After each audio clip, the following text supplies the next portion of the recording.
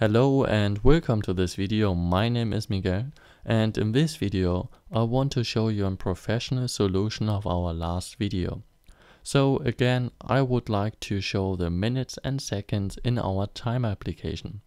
But this time I don't want to use an if statement and I don't want to use a minutes counter, but I would like to use a modulo and integer division calculation.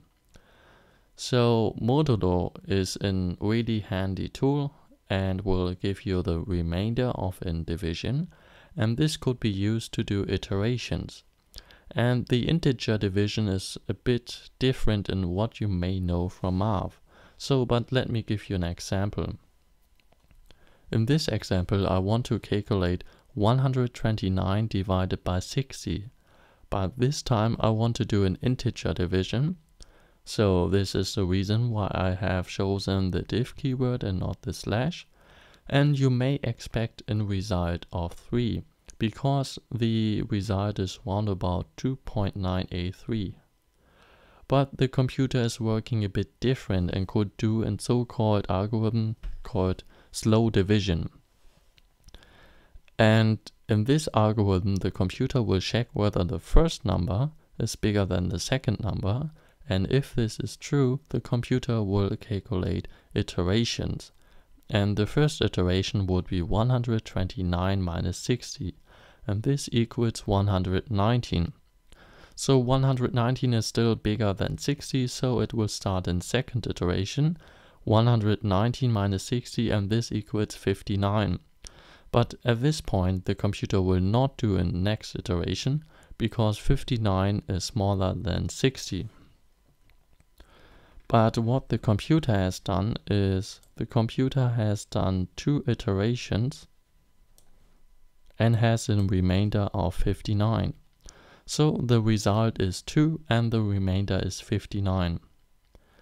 This is, so your computer could also do different algorithms. It's also important what you calculate. So in some situations it's actually really simple, like if you do a division by 2, your computer will just do a bit shift of the binary representation of the number, and this is really fast.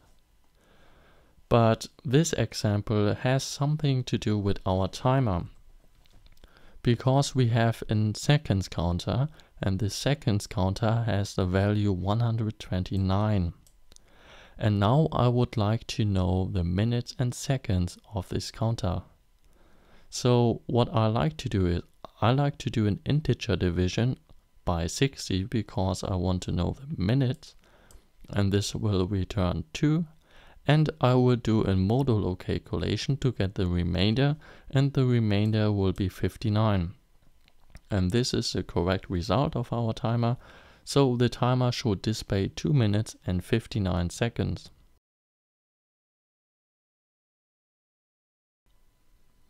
So let's try it out. Just go to my website, Devstructor.com, go to tutorials and download my project files of Lazarus tutorial number 5. So I will simply start Lazarus and open this project like I did. And now we just need to change one line of this project. So a really simple adjustment. And we want to show the minutes, so into string, counter integer division, so we use the div keyword by 60 plus in colon to indicate where our seconds begin.